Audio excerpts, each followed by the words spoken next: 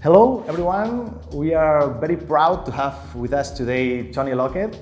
He's the communication manager, the head of the communication unit at the European Research Council, which is a huge institution helping a lot of researchers around Europe to perform their best, to develop their research at the maximum level. And he visited the ICN too, and we thought that it would be a great opportunity to have a little discussion with him about projects, ERC projects, but what's a project in general.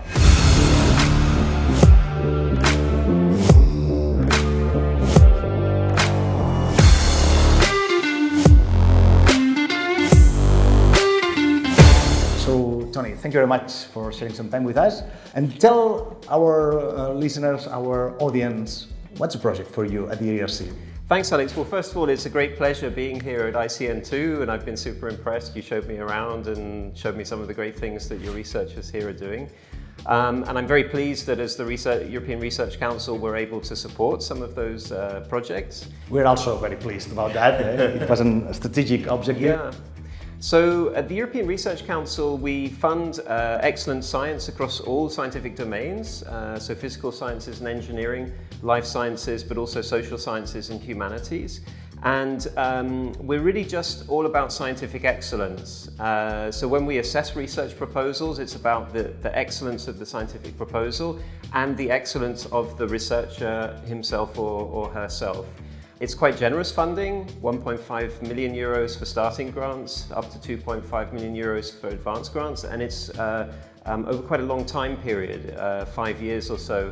So, you know, some of the people who get ERC funding tell us that it's quite life-changing because it really helps them to either set up or establish a research group and to have that comfort of having the long-term funding and being able to develop their ideas. But you asked me what is a project. One of the things that impresses me the most is the personal commitment of many of these researchers we're able to support. And it's almost like it's a way of life more than just a job, I think is perhaps the best way of describing it. Being a researcher is a full-time job. And some of the people watching this channel are thinking about becoming researchers themselves or starting their research career. Do you think they are aware that they are going to spend a lot of time working on research proposals, project proposals, writing and defending their vision to get the funds? Because I don't think they are aware of that need. They are going to be writing a lot of the time. I think, I mean, we try to keep the administration as light as possible. Perhaps compared to other funding schemes, the ERC, we try to limit the bureaucracy because, you know, when it comes to applications and also reporting, we want scientists to do great science. That's the point. But you're absolutely right. It is a big piece of work to put together a funding proposal. And I think you also have to be quite determined and quite resilient because very often they're not successful the first time around, you know. Typically the success rate for our calls is around 12%, more or less. So, you know, and many of the people who don't get through, you know, have great ideas. It's very frustrating for us because we would like to be able to support more.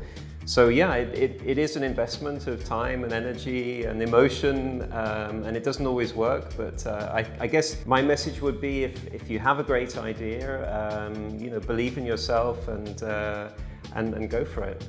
Don't frustrate before starting, give it a try, because when it works, it's really, really life-changing. I've seen researchers really glad to get one of those grants. And my last question might be, are you seeking excellence or you are trying to produce excellence within the European system?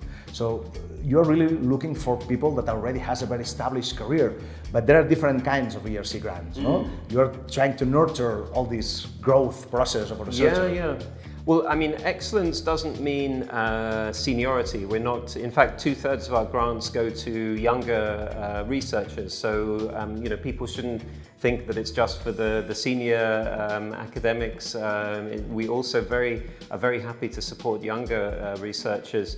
So really it's about the excellence of the ideas. You know, it should be, people should be able to demonstrate that it's something that's going to really push the boundaries of knowledge in any particular domain, that they're taking risks, that there are potentially rewards. It may shake things up, you know, how science is done in a particular domain. There may be interdisciplinary collaborations involved.